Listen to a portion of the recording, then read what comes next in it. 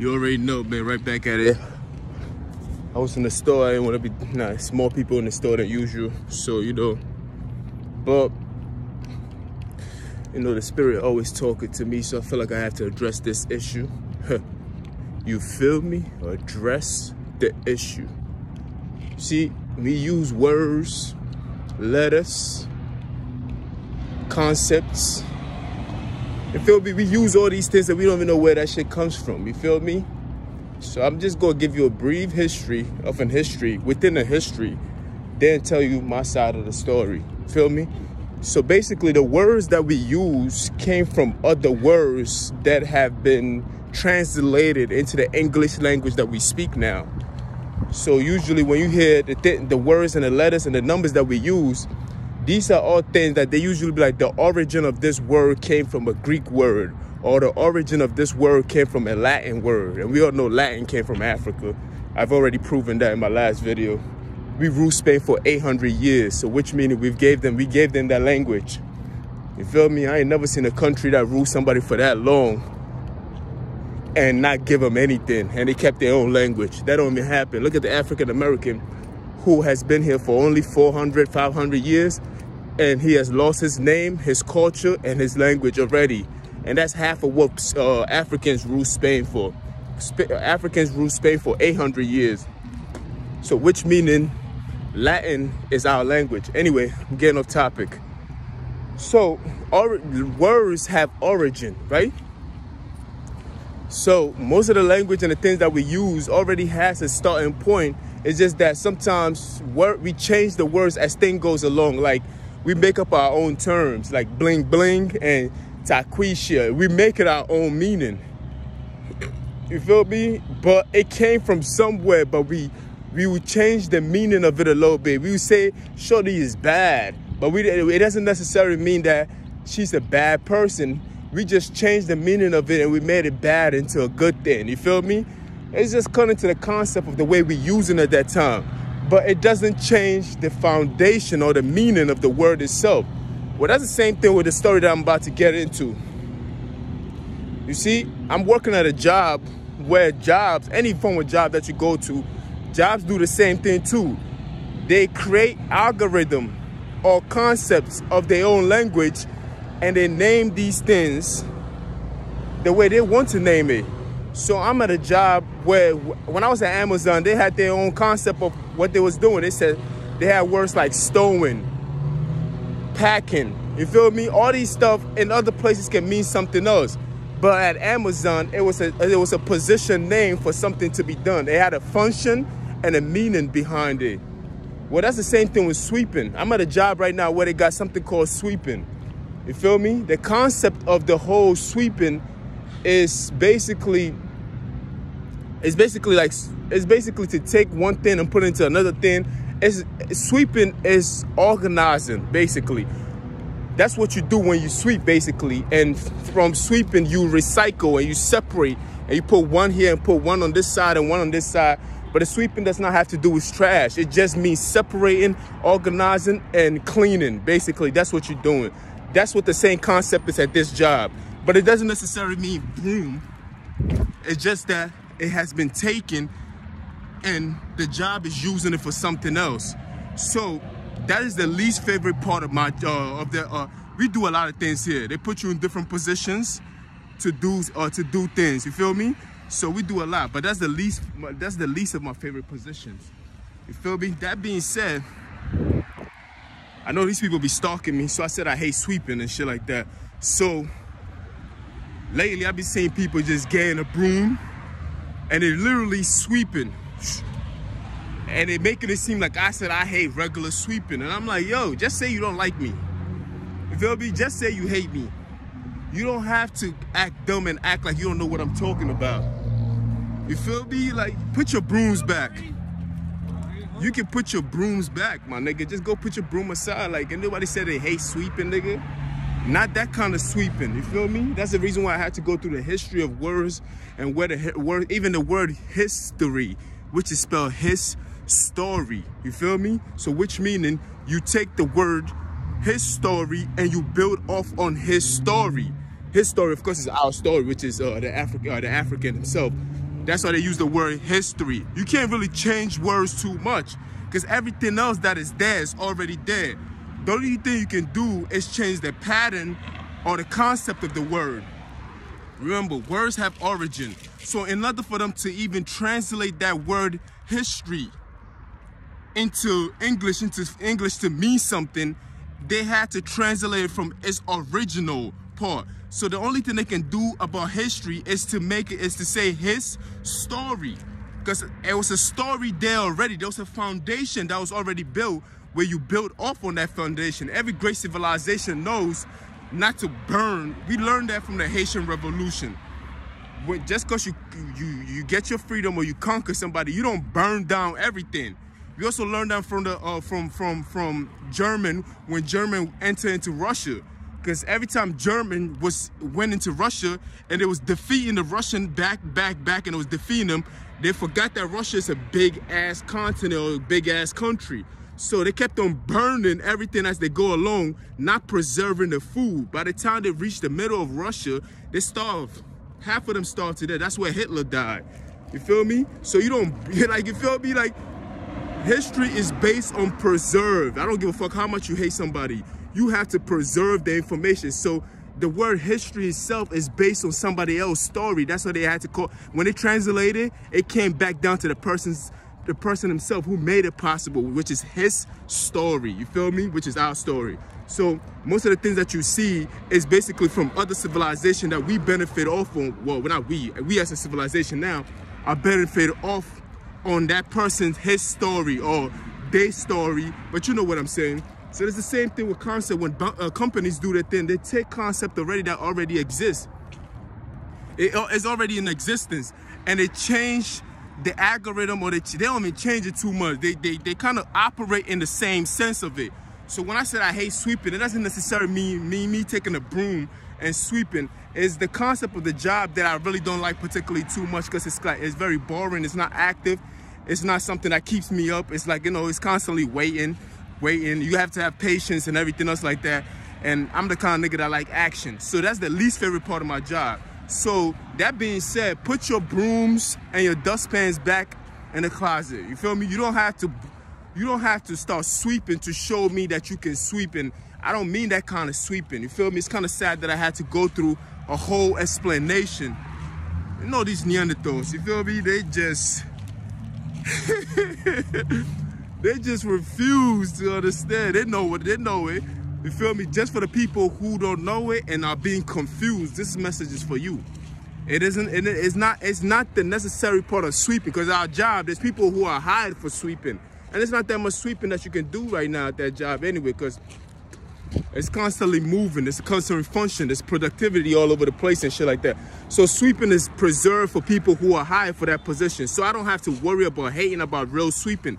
We're talking about a title that's been given to a particular position at the job where they call sweepers or sweep.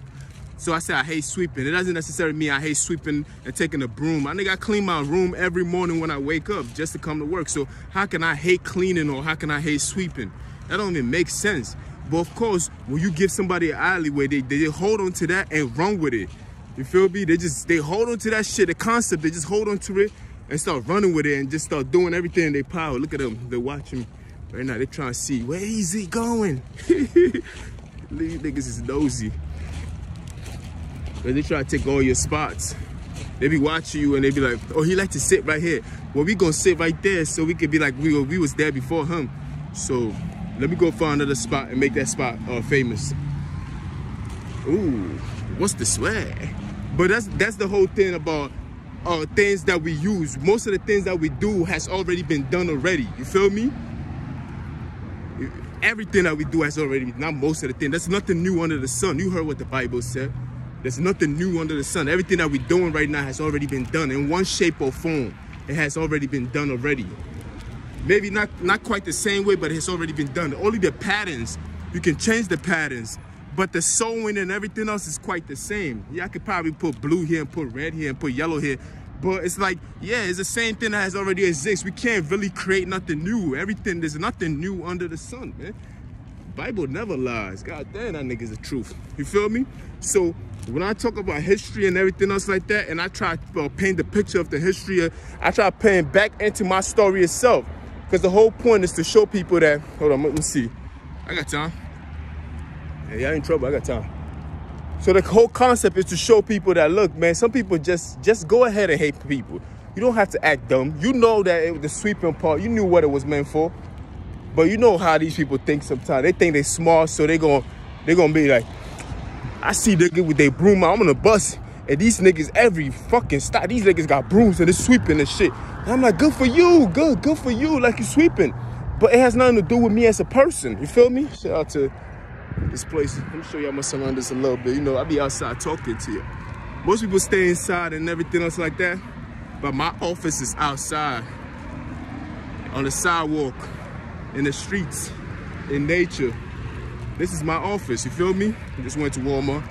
I'm about to go to work anyway, so I'm just talking to y'all right now, but this is my office. Sometimes you gotta show people what you're doing on a regular day activities, like, you know what I mean? If you go jogging, you can go, I mean, I don't wanna record and go, like sometimes the camera be moving where you, that shit's not pretty. But after jogging, you can still talk. Like I do that too. After jogging, I record. I try to show people my everyday activities. You feel me? I'm constantly on the move, on the activity shit. Now, some people just got the luxury to just sit at one place and just speak to y'all. I like to do that too, but you can mix it up a little bit and be outside and talk to people a little bit and be in your studio and speak to people at the same time. Mix it up a little bit. Once you show people the surroundings, people become very intrigued. It's very capturing when you show people you walking outside and you talking. If they feel part of the walk itself, it's as if you walking with them and y'all talking together. Instead of just you sitting down in a class, and it feels like a class sometimes where you just talking to people. People just, they feel part of that thing, but it's like a person has to be very engaged.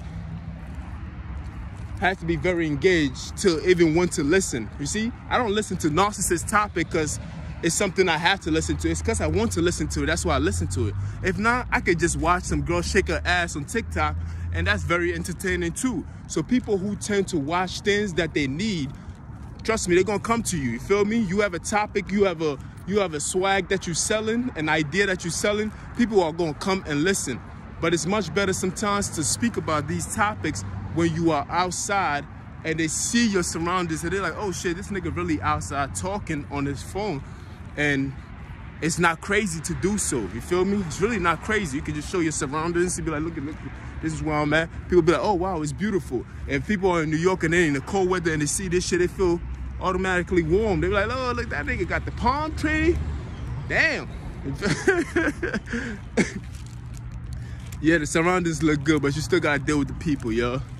Nah, I mean, sometimes, man, it's much harder to deal with the people than the surroundings. Surroundings be looking dumb good, I ain't even gonna lie to you. But the people is different, bro, I ain't gonna lie. But this is let me get back to the topic, because I almost dripped off, you feel me? I just want to, you know, that's a little commercial for how you ought to act. Hold on, let me wait. What's the swag?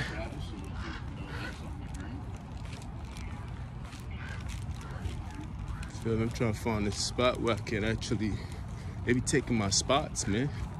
So sometimes, you know, these niggas be watching you and they try to take away from you. Like, it's shit crazy. They just be watching every move you make. Let me get out of here, man. Anyway, so basically, see, the history and the things that we do has already been done before, and these companies know that. They really know that. They know they're very smart. That's why they stay in business for a long time, you feel me? Some of them know they cheat. They get saved by the government and everything else like that. But the idea is great, you feel me? That's why America is the greatest country in the world. You feel me? The idea is great, you feel me? It's like it works. Feel me? You don't throw away. You seen the Haitian Revolution when they burned down everything after the French and everything else like that, and they've been suffering for a very long time. We've seen Germany who went through the same thing, and when they went to Russia, they kept on burning. Every time they defeat a spot, they burned it down. They burned it down.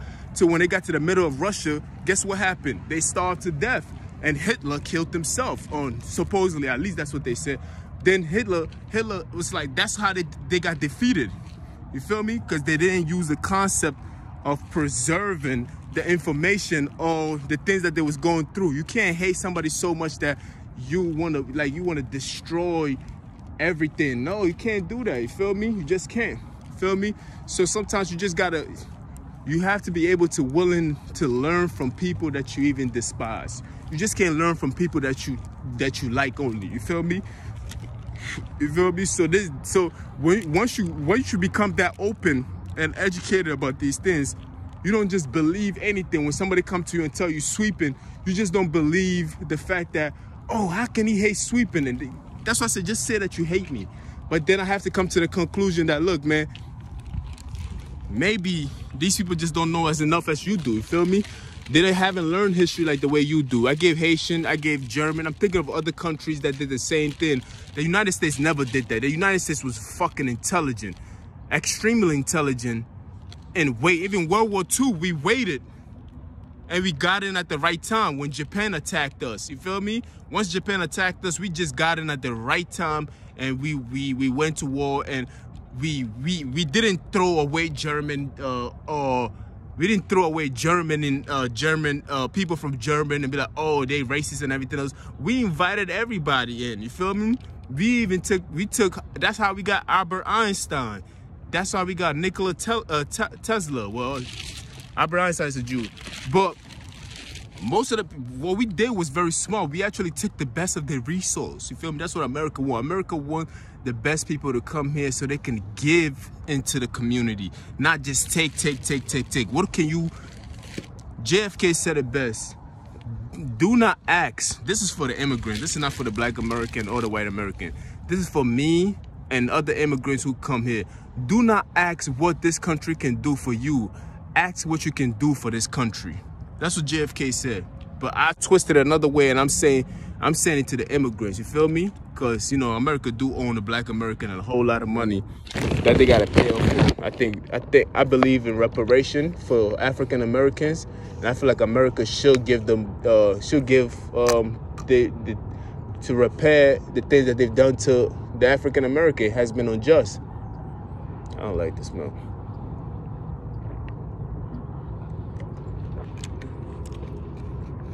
You feel me? Everybody knows justice has to be paid. You feel me? But this is where I'm at right now. What shop is this? What's the swag?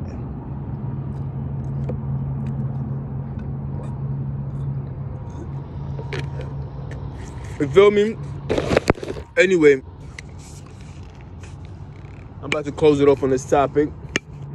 We're gonna get into other topic. I don't want to keep it too long.